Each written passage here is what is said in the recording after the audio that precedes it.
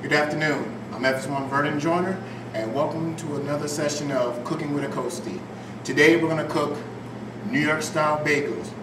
For our mise en place for our bagels, we're going to have 2.5 pounds of bread flour. If you don't have bread flour, you can use all-purpose flour. The only difference is with bread flour, you get a chewier product. 1 teaspoon of yeast. We have warm water, finger to the touch, not too hot, and that is 23 fluid ounces.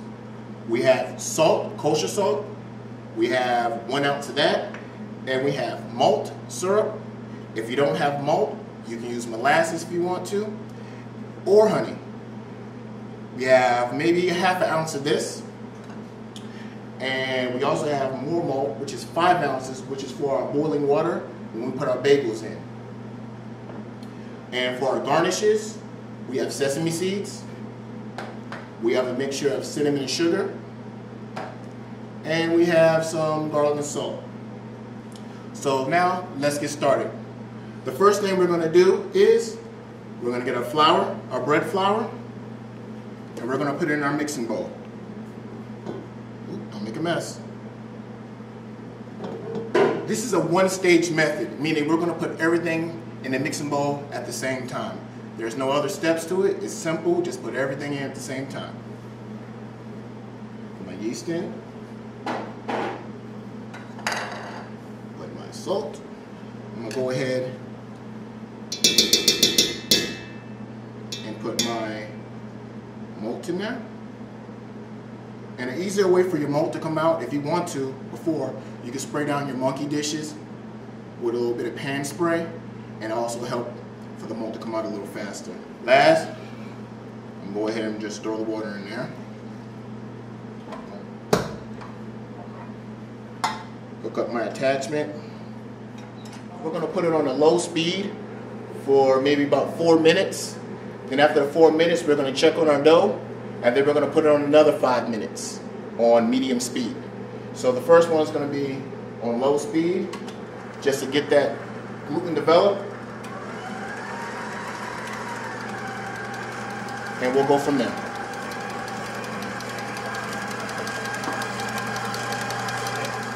So now the 4 minutes are up. Now we're going to put it on medium speed for about 5 minutes.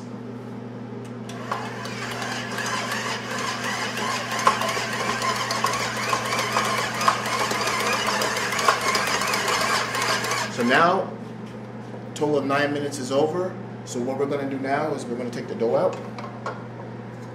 Make sure you take the attachment out.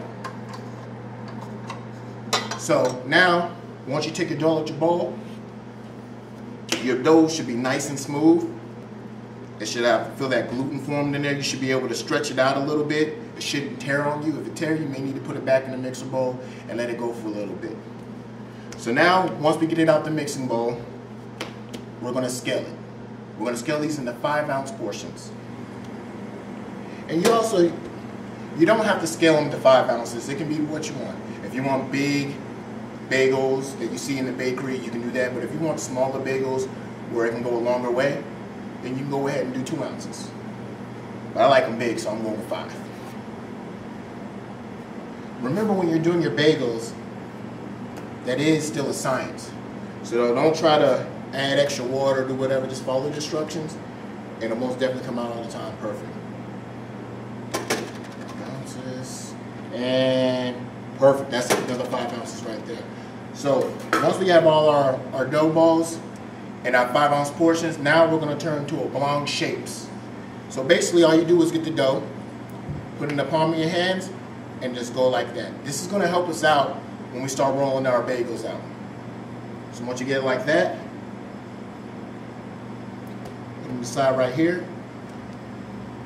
And if when you're doing this and the dough is a little sticky or it's getting a little tacky, you can put some water on your hand just to moisten your hands a little bit so it won't stick as much. Don't add flour to your board, because if you add flour to your board, you're overcooking flour to your product, which can mess it up. Alright, once I have my shapes there, I'm going to get some plastic wrap and I'm going to cover them. So at this point, We're gonna let the dough rest a little bit, let that gluten kind of relax for about 10 minutes. And after the 10 minutes is up, we're gonna come back and then we're gonna start shaping our bagels into the nice circle that we love. So now it's been about 10 minutes and let's check them out. Still nice and moist. Nice stretch. They're good. So now we get our oblong shaped dough. What we're gonna do is we're gonna get it and we're gonna try to roll it out to about 10 inches.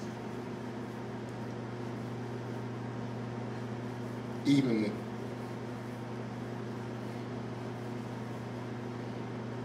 That's pretty good right there, good 10 inches. Now, what we're gonna do is we're gonna get the dough. We're gonna get 3 fingers, put it right here. We're gonna take this end and overlap it with this end like that. So it's looking like this. How they're overlapping each other. What you're gonna do is, what I used to do is I kind of pinch it together like that. Put it on the deck, and I roll it like this to make sure it's almost even. They don't have to be perfect.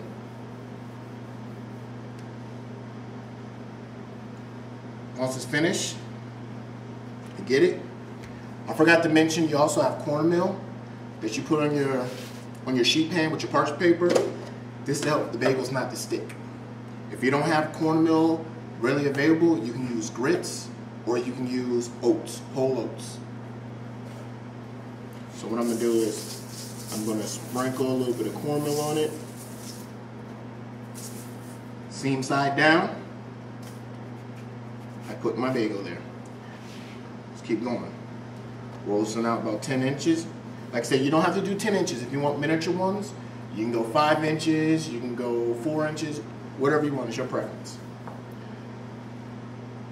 Roll it again just like that. Have them overlapping. I pinch them together and I roll them.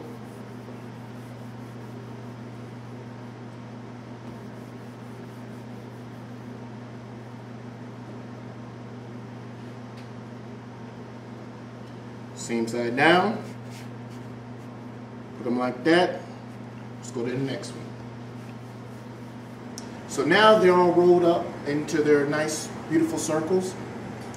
We're going to wrap them up, and they need to sit and retard in the refrigerator for 8 hours or overnight. But with that being said, I already have some over there, already finished, ready to go. So now, here's the part where we put the bagels into the hot boiling water, basically almost poaching it.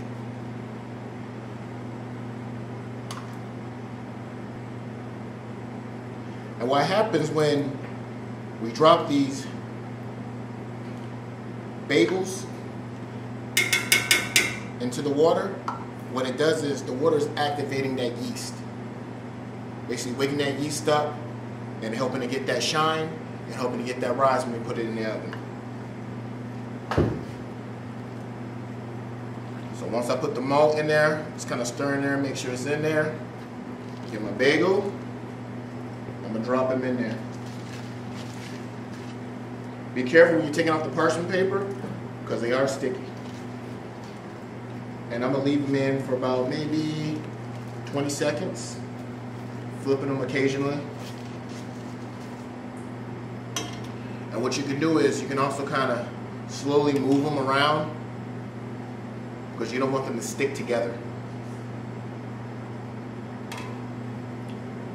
Another thing I didn't mention is the longer you keep your bagels sitting overnight, the chewier product you'll get. And as you see, they're starting to get a little bigger because that yeast is activated.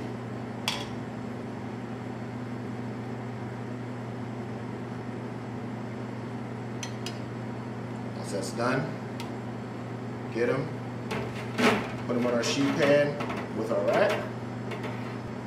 Let them drain off. Oh, look at those. Those look beautiful. We haven't even put them in an oven yet.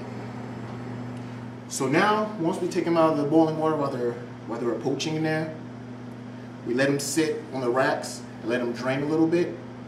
Once they've drained a little bit, the garnishes that we had in the beginning with the sesame seeds, the cinnamon and sugar mixture, and the garlic and salt mixture, we can start putting in our bagels before we put them in the oven.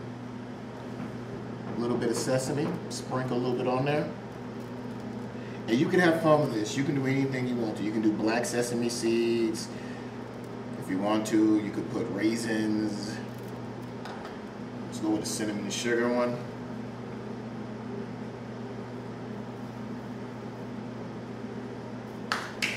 And the next one, we're going to do the garlic and salt. Even though we have a silicone mat there, I still don't trust the fact that these are still moist and you put it on something hot, they're going to stick no matter what.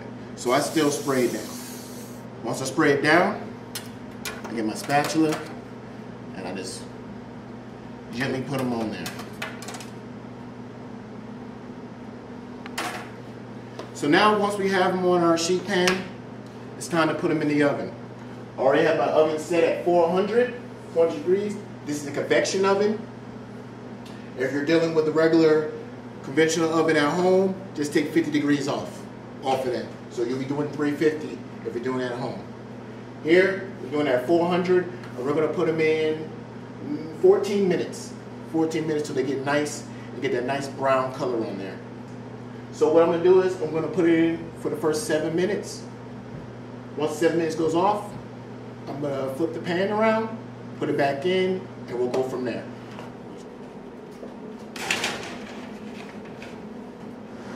So now our 7 minutes are up. Let's take a look at it. Hot oven. So as you can see, they're getting to that nice golden brown. And now we're going to flip the pan. We're going to put it in for another 7 minutes, and they should be done. Make sure you have some hot pads under it. So once they're finished taking them out the oven, you want to let them sit for maybe about 5 to 10 minutes.